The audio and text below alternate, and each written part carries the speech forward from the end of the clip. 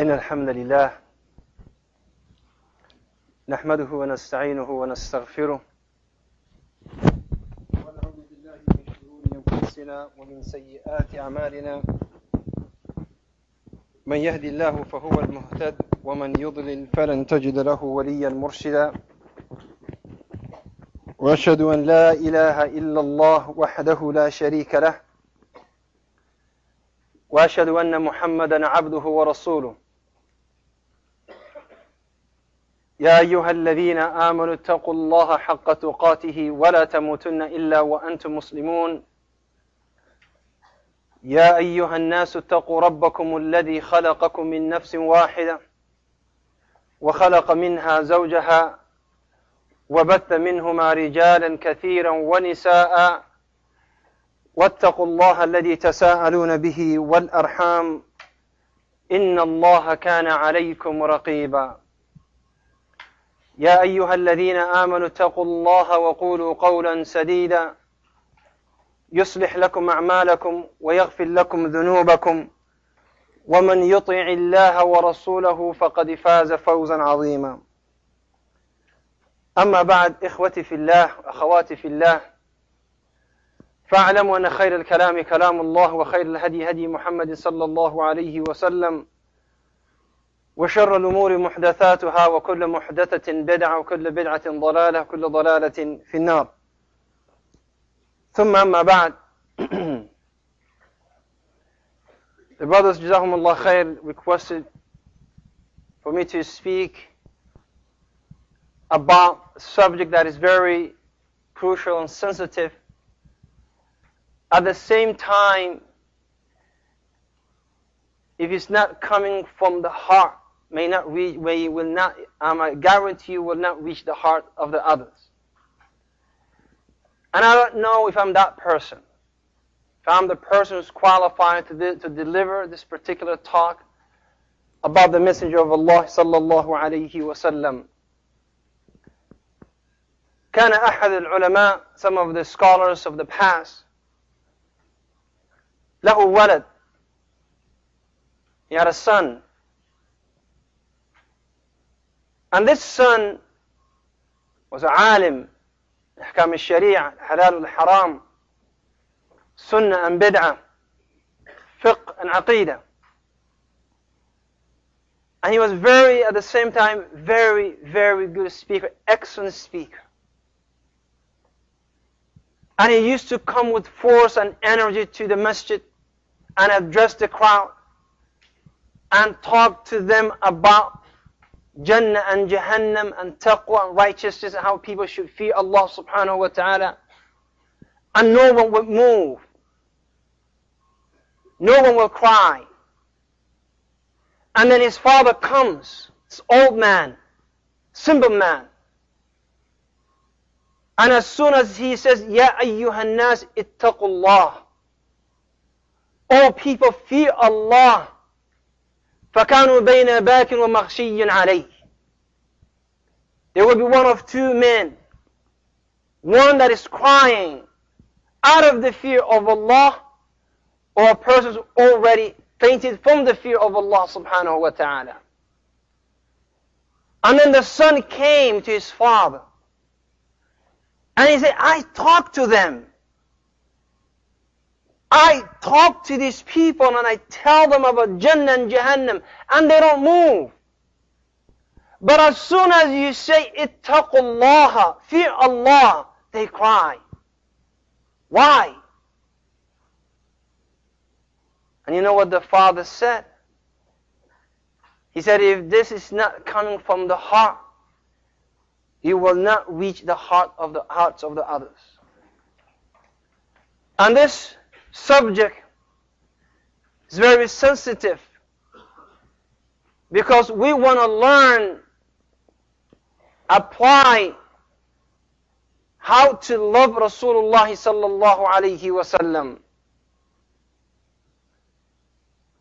And when I say learn, I don't mean just read about it. But I mean practice. If I give you an analogy, think about this. what would you do if you were giving this 10 young men, all of them tall, strong, healthy, fit? The shortest is 6'6", and the tallest is 7'2". And all of them can run. No fat or cut, all muscle. You put them in a room and you bring the best coach ever. And you educate them about basketball. And you say when you jump, you got to balance yourself. When you move, you make sure you keep your eye on the other player. On the free throw line, when you throw the ball, you don't look at the rim, but you look back behind the rim. And do not be distracted by the people behind the rim who's trying to confuse you. And you teach them everything that they need about the basketball game. Everything that they need about it. And you bring this team, and you also educate them what they need to know about other teams. And you tell them, if the other team have shooters, then don't play zone, but play man. And if they cannot shoot, play zone. And you give all this information about basketball. And you keep them for 4 long years. Nothing but basketball. But you did not allow them to be in a basketball court, not a single time. They never touched basketball in their lives. And you say, now we're going to play the game of our life. We will play with one of these teams, the worst team of NBA, Raptors, the worst team ever, in case. And you say, now we're going to play them. Come on, let us play. And you put these people who have everything a basketball person may have. Height, strength, ability to jump, move. And you say, now play the game. Would they be able to defeat the Raptors? No. See, this is Islam. This is what we are talking about. It's not how much we know, it's what we can apply. See, if you go back and say, I want to study the schedule of Rasulullah sallallahu alayhi wasallam, how many halaqah per week? How many lectures? How many conferences? You will only find that Rasulullah sallallahu alayhi wasallam used to give 2 halaqah. One for the sisters on Mondays. One for the brothers on Thursday. And Friday will address them both. That was it. Nothing else. He would not say, let us go, ya Sahaba. Let me put you in a small room. And let me read the Quran from cover to cover. And let me explain the Quran to you. And let me give you the tafsir of the Quran. Never, that Rasul never did this. Why? Because Islam is not what we know and how much we know. It's what we practice and how we apply. And this is what we're missing. I will never come here thinking that I will introduce something new to you. I will tell you today, this is halal, you never knew. Apply it. This is haram, you never knew it.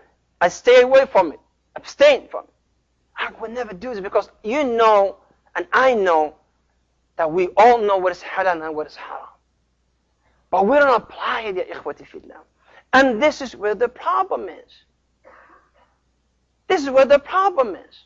So Rasulullah was more concerned teaching these people how to live Islam than teaching them what to know about Islam. We all take notes. We all listen to DVDs or watch DVDs and listen to CDs. We all read books. But how much of that is in our lives? That is the question. And therefore, I can stand here and talk to you about how to love Rasulullah sallallahu alayhi wa sallam. And what does it mean to love Rasulullah? But unless you try it, and unless you implement it, and you practice that, you will never understand. You will never understand it. And this is what we're missing. So you have to understand, if you want to love this man sallallahu alayhi wa sallam, learn to apply his life. In any stand, in any position. If you are a father, he was a father. If you are a husband, he was a husband. If you are a brother, he was a brother, sallallahu alayhi wasallam. In any position that you may play in your life, you have a role model in Rasulullah. لذلك الله يقول لقد كان لكم في رسول الله أسوة حسنة. You can never say, well, I'm a politician, therefore Muhammad has nothing to do with me. He was a politician, sallallahu alayhi wasallam. He dealt with the Quraysh. He's the one who was writing contract. Well, I'm sorry, asking Ali to write the contract on behalf of Muhammad sallallahu alayhi wasallam and try to come and make a deal with the Quraysh. He did that. He was a politician. He was a leader. He was an imam. He was a mufti. He was a student of Jibreel alayhi salam. He was there in every way in our lives. All we need to do is learn and apply. And the second thing that you need to know about this man is that he really cared about you. He did. See, the saddest part is when you have someone who really loves you, or someone that you love, but they don't share the same feelings with you. I mean, it's sad to know that this person loves you, but you don't love that person. It's sad to know that this person, you care about that person, but really, he doesn't care about you. That hurts. And imagine your spouse. Imagine your husband or your wife. That you care about them, but they really don't care about you. They know that you exist. They know that you're there. They know that every single night, every single morning they see you. But they really they don't feel the same way about you. And this man, he loved us, sallallahu alayhi wasallam. But we don't have the same feelings towards him. We don't. Otherwise, all of us, we would try to look like him, sallallahu alayhi wasallam. We would know what type of meat, what part of meat he would eat. We would know and do exactly the same that he did in everything that he did in his life. And لذلك he said, sallallahu alayhi wasallam. And look, he said to the Sahaba, don't worry. I'll be there for you. أنا فرطكم في الحوض. I'll be there for you on the day of Yawm al-Qiyamah. Come and see me. I mean, subhanallah. He was also, he concerned that when you come to Yawm al-Qiyamah, don't be confused, don't get confused, don't worry about, just ask about my hope, and you will find me there. And he said, and I will provide for you, I will give you the water from the house, that if you drink from it, you will never go thirst ever in your life. Ever in your life. He's giving us this information so we can, look forward for that moment. He's the one who used to, sallallahu alayhi wasallam, at that particular time, when we all know that the direction of the house, and we walk into the house, then the malaika will come and will take some of us away from that. And at that time he will fight for us, sallallahu alayhi wasallam. And he will say, Ya Allah, innahum min ummati, oh Allah, they are for my ummah. And then they were said to him, إِنَّكَ لَا تَدْرِ مَا أَحْدَثُوا بَعْدَكَ. You know what they did after you. You don't know what they did after you left, Ya Muhammad.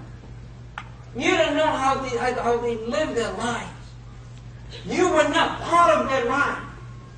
You were just that image, that figure. And they can say, I found that man. But there was no connection between you and them. And then he will say, I will say to them, woe to you on the thing that you did. And concern, an Arabi comes. And he said, Ya Rasulullah, I'm leaving right now. What can I find you on the day of Yawm al-Qiyamah? قال في منازل أربعة. وفي رواية, you will find me in 3 places or 4 places. عند تطاير السحب. When the people are receiving their books with their right hand or left hand, I will be there for you. I will make sure that no one will do you wrong. And Allah laysa bidhallamin lil'abid. And no one will do him wrong, but maybe he's there for more support. I will be there for you. And he says, sallallahu alayhi wa sallam, وَعِنْدَ الْمِيزَانِ, I will also be there for you. And he says, sallallahu alayhi wa sallam, and my house, I will be there for you. And the first place, at the sirat, when we're crossing the sirat, he said, I will be there for you. And my dua will be, Allahumma save my ummah. Oh Allah, save my ummah. Oh Allah, save my ummah. If you don't have the same feeling about him, sallallahu alayhi wa sallam, how are you going to learn how to love? We won't. I mean, he did everything. One of his servants, he comes in the morning, فقال أوحشتني يا رسول الله وبكى. And he said, رضي الله عنه, يا رسول الله, I missed you last night. And he cried. قال لهذا تبكي? Are you crying because you missed me last night? He said, that is not all, يا رسول الله. I thought about my place in Jannah and your place in Jannah, and I realized in Jannah you will be in the Firdaus al-A'la, but I don't know where I'm going to be. Yani he only missed him. He couldn't see him for one night, and he cried for him. Sallallahu alayhi wa sallam. How many times you and I really cry for the fear that he will be in Jannah and we will be in Jahannam? For the fear that we will not see him, sallallahu alayhi wa sallam. If you never cry for that, there's something wrong with Iman that you're carrying in your heart. There's something is wrong with us. If the thought of that I'm not going to see him, sallallahu alayhi, will not make you cry, then your heart and my heart are dead. There's nothing there. I mean, this man, sallallahu alayhi wa sallam, for every moment of his life, he was concerned about you and how we can reunite in Jannah. And he would say, don't do this. Because whoever does this is away from me in the day of Yawm al-Qiyamah. And do this so you can be close to me on the day of Yawm al-Qiyamah. Have better akhlaq, have good manners so you can sit next to me. And don't have nasty manners, otherwise you will be away from me. He wants you to be with him, but we don't want to be with him.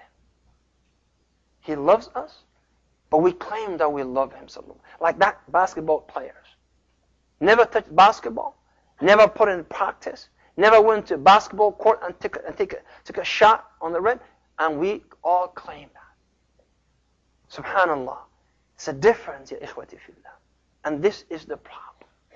And as long as we have that, then we will not go far. And the Nabi sallallahu alayhi wa sallam, listen to the Sahaba. And as I said, I will never bring anything new to this deen because what I know is what you know. But Allah يقول فذكر فإن الذكرى تنفع المؤمنين. فذكر, Ya Muhammad, remind them. Indeed, a reminder would benefit only the believers. If your qalb is sahillahi, fi kulli wadin yahim, if your heart is elsewhere, then you should know maybe the level of iman in your heart is very low. لأن الله يقول فذكر, remind them يا محمد فإن الذكرى تنفع المؤمنين. If this reminder would not benefit you, then you should know you may not be a mu'min والعياذ بالله. You may not be a mu'min. Remember when Abdurrahman bin Auf, first time that the Muslim army will counter the Quraysh of Mushrikeen of Quraysh. First time. And Abdurrahman bin Auf, standing between two little kids, two young boys. فَيَقُولُ قُلْتُ فِي نَفْسِي, I said to myself, I wish I had a strong man on my right and on my left who can defend me. And he said, before I finished that thought, this young man, he grabs me from the side. فَيَقُولُ يَا عَمَّا, do you know Aba Jahl? Do you know Aba Jahl? He said, what do you want from Aba Jahl? قال والله إن رأيته لا يفارق سوادي سواده. He said, Wallahi, when I see him, my eye will not leave his eyes until one of us is dead. فإني سمعت إنه كان يؤذي رسول الله صلى الله عليه وسلم. And he didn't live there, this young man. But he said, I was told that this man used to harm and bother Rasulullah sallallahu alaihi wasallam. And because of that, I want to kill him. Yani, because of what he used to do at the time of Makkah, I want to do it for Rasulullah sallallahu alaihi wasallam. قال فعجبت من قولي. I was shocked from the statement of this young man. And he said, I'm right. While I was still thinking about what he said, the young boy on the other side asked exact the same question. Boys, young boys. Nowadays our boys are concerned about other things. Who's winning this finals, NBA finals? They will tell you, who is the best player, who is this, who is that, they will tell you. But if you say, write an email defending Rasulullah, one paragraph, he will say, I don't know what to do. Why do I have to write that? Because they're not connected to Rasulullah sallallahu alaihi wasallam. They're not. We never taught them that. And Abu Bakr as-Siddiq radiyallahu anhu. Abu Bakr as-Siddiq radiyallahu anhu. He said, I was so thirsty. And I got a container that contains milk. And I also knew that he sallallahu alayhi wasallam was thirsty. So I ran to him and I gave him the milk. And he started drinking from the milk until I was satisfied. Yeah, and he said, I felt that I drank the milk. Because he really loved Rasulullah sallallahu to the point that he almost felt the feeling that Rasulullah sallallahu alaihi wasallam was feeling at that time. That connection is missing. In our lives, that is missing. When he came to the city of Mecca, Rasulullah sallallahu alaihi wasallam is addressing the Quraysh, and he's saying to the people who used to torture his companions, the people who used to stone him sallallahu alaihi wasallam, the people who used to drag Bilal bin Rabah radiyallahu anhu, and he's addressing them, and he's saying to them, مَا تَظُنُّونَ إِنِّي فَاعِلٌ بِكُمْ. What do you think I would do to you? And all of a sudden Abu Bakr as-Siddiq dragging this old man, very, very old man, and he says, Ya Rasulullah, this is my father Abu Quhafa. He wants to take the Shahada. And Rasulullah, out of respect for Abu Bakr as-Siddiq, he said, why did you bother the old man? I would have come to his house. He said, no, Ya Rasulullah, he should come to you. He should come to you. You should not come to a kafir. And then the old man accepted Islam. What a beautiful thing. When you save your father from Jahannam, when your father takes his Shahada, or the person is giving the Shahada to your father, Rasulullah sallallahu alayhi wasallam, and then he walked away with his father, and he sat crying, Abu Bakr as-Siddiq. And the people said, Ya Abu Bakr, this is al-yawma yawm al-nasr. Today we are victorious. We came back to the city of Mecca. And your father also accepted Islam. Why would you cry? He said, I wish if this old man was Abu Talib, not my father. I would not care about my father if Abu Talib was alive. He said, because I know that would please Rasulullah sallallahu alaihi wasallam more than anything else. Yani, he was willing to throw his father into Jahannam for Abu Talib to accept al-Islam and to be in Jannah, because that would please Rasulullah sallallahu alaihi wasallam more. Would you do that for Rasulullah? Would you really, with our status and our lifestyle that we live, How many of us would say, I will sacrifice, I will kill my father for Rasulullah to save a kafir related to him from Jahannam? Not too many of us. Because we are missing something. So, ya ikhwati fillah, Rasulullah sallallahu alayhi wasallam brought the Sahaba and he told them, live al-Islam. Don't learn about it. Don't know about it. Live al-Islam.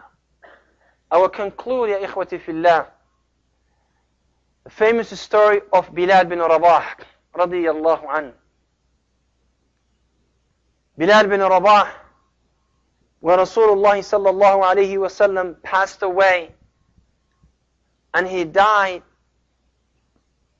he left the city of Medina. You know why? Because he said, I could not stand the city of Al-Medina without Muhammad sallallahu alayhi wasallam. He said, I could not live in the city. I could not live in the city because every street will remind me of Muhammad sallallahu alayhi wasallam. Every other wall will remind me of him. Every corner of the city will remind me of him. I could not stand. And he goes to Abu Bakr as-Siddiq and he said, "Adhinni ya Abu Bakr, give me a permission for me to move away from the city of Medina." قال ومن يؤذن لنا? Who else will call the adhan for us? He said, look for someone else. Look for someone else. And he said, but we want you here. And he looked at Abu Bakr as-Siddiq. فقال يا أبا بكر إن أعتقتني لنفسك فأنا ها هنا. He said, Ya Abu Bakr, if you freed me for yourself, I am still your slave and I'll stay. But if you freed me for the sake of Allah, let me go. And he let him go.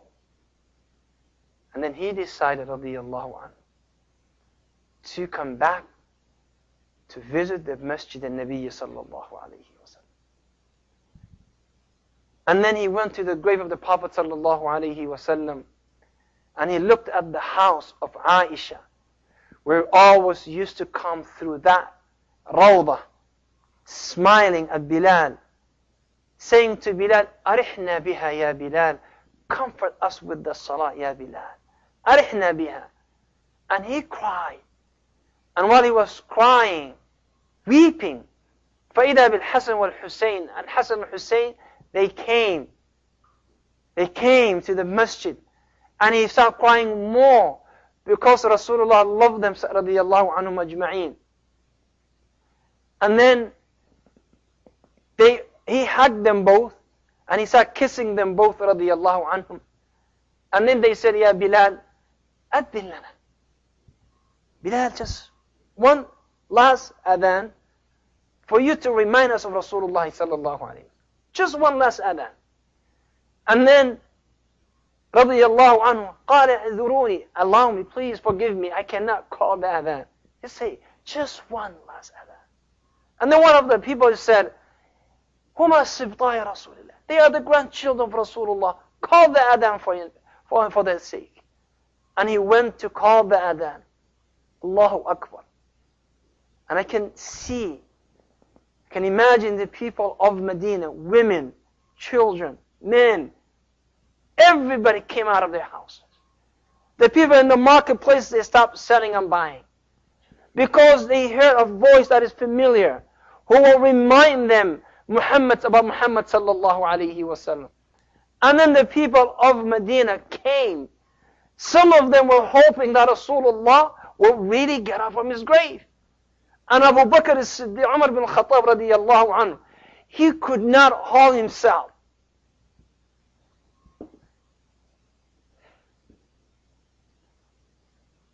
I mean, we can never relate to that. Why? Because we live a different lifestyle. We can never relate a man dragging himself to the masjid to see where the voice is coming, hoping that Rasulullah will just get up. Magically just get up and say, I'm back.